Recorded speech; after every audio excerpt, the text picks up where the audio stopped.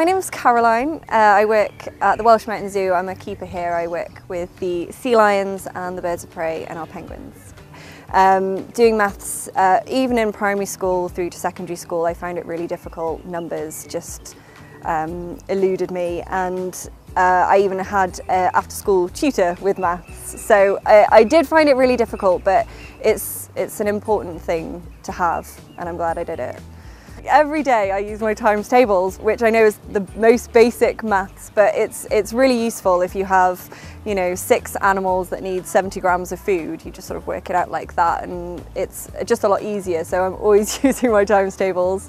But also as well, I think maths does make you think about problems and approach problems in a different way, which you don't think at the time, and you think that maths is pointless and you won't be able to use it in life, but it makes you approach problems in a different way. So I think it's important to learn a different way of thinking that you don't get from other subjects. It's so important in my job to measure food correctly. It's the difference with some animals between life and death, because you need to accurately calculate due to their body weight, their life stage as well, if they're pregnant or lactating, especially if you're hand-rearing an animal as well.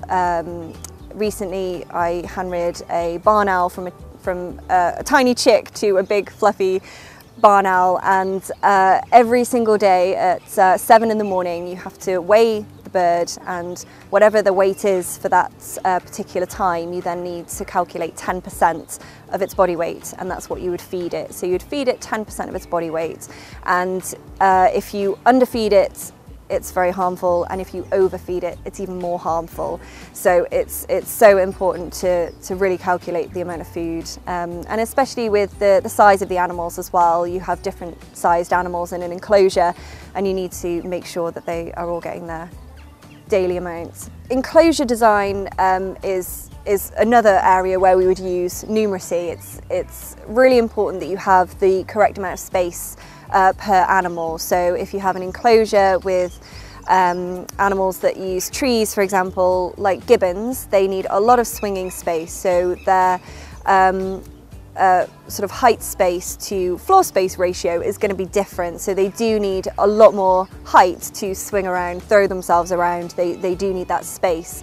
Whereas floor space isn't as important to them. Whereas with our penguins, we have 18 penguins, and they obviously don't fly. They use the ground constantly, apart from when they're swimming. So you need to work out, depending on the amount of animals you have in an enclosure, they need to have at least a square metre per animal. So you also need to take into consideration if we're going to be getting more in the future.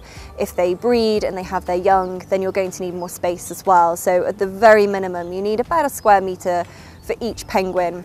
And then with the water volume as well, depending on the species, if you have quite an aquatic animal, the percentage of the water is going to need to be higher than the land percentage. So with our sea lions as well, we've got about 60% water to 40% land for them, because that's quite important, because they're aquatic mammals, so they do need a lot of movement for in the water. So it's quite important.